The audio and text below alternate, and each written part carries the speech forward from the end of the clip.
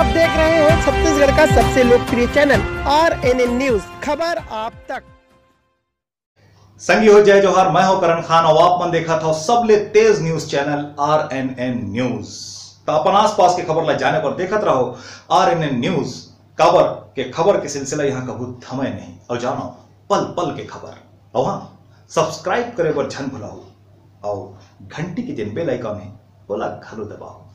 भाटापारा ग्राम पंचायत लेवई के bank of Maharashtra में कार्यरत कर्मचारियों की आपसी मिलीभगत से किसानों के नाम पर फर्जी हस्ताक्षर, सील व अन्य सामग्री निर्मित कर बैंक से लगभग 500 किसानों के नाम पर लगभग 6 करोड़ रुपया आहरित कर लिया है।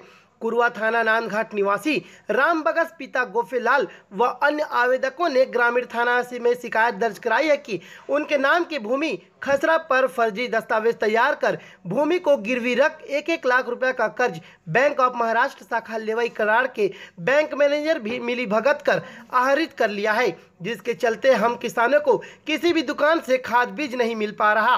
किसानों की शिकायत पर ग्रामीण पुलिस ने अपराध क्रमांक 209/2019 धारा 420 भारतीय दंड विधान पंजीबद्ध कर विवेचना में लिया।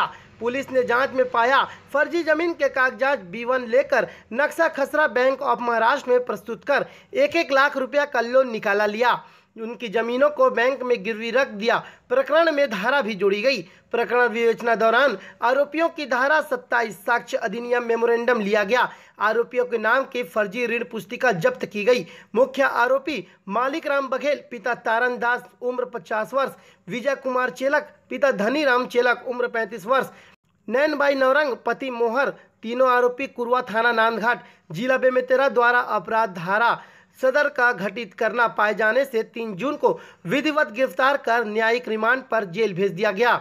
दस्तावेज बनाने वाले ओमकार गहरे पिता तीरथ राम गहरे, साकिन मेहना एवं किशोर कुर्रे पिता नोहर दास कुर्रे, साकिन झाल को अवैध दस्तावेज बनाने की सामग्री के साथ सहित गिरफ्तार किया गया। अभी भी किसानों के आवेदन आने का क्रम जारी है। इस प्रकरण में लगभग 6 करोड़ रुपए की फर्जीवाड़ा होने की शिकायत है, जिस पर पुलिसिया जांच जारी है।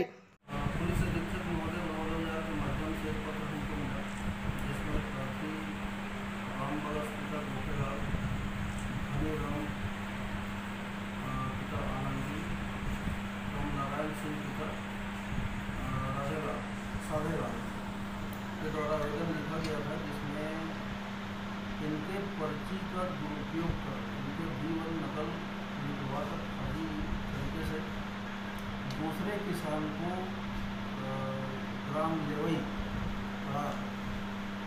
के स्थित बैंक ऑफ महाराष्ट्र से 1-1 लाख रुपए लोन निकाल लिए जाने की शिकायत जांच पर थाने में अपराध क्रमांक 209/19 धारा 420 कायम कर विवेचना में लिया गया। विवेचना के दौरान जांच कर मालिक राम बघेल पिता तारण दास उम्र 50 साल, विजय कुमार चेलक पिता धनी राम चेलक उम्र 35 साल, नैनबाई नवरंगे पति मोहर साहब उम्र 55 साल, सभी ग्राम कुरवा के रहने वाले हैं, जो अपने नाम से 1-1 लाख रुपए लोन दलालों के माध्यम कर माननीय न्यायालय न्यायिक रिमांड पर पेश किया गया था। एवं विवेचना के दौरान पता चला कि फर्जी दस्तावेज तैयार करके और फर्जी सील लगा के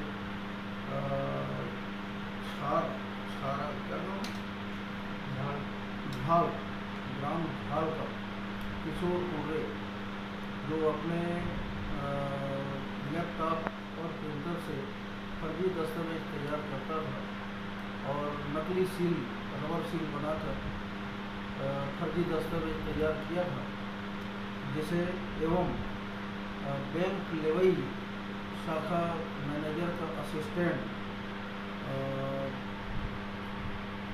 ओमकार गहरे पिता तीरथ राम साकिन मेहना, जो फर्जीवाड़ा में सहयोगी के रूप में काम किए, आज दोनों को गिरफ्तार किया गया है, जिन्हें न्यायालय पेश किया गया। बलौदा बाजार से RNN न्यूज़ के लिए मुकेश कुर्रे की रिपोर्ट।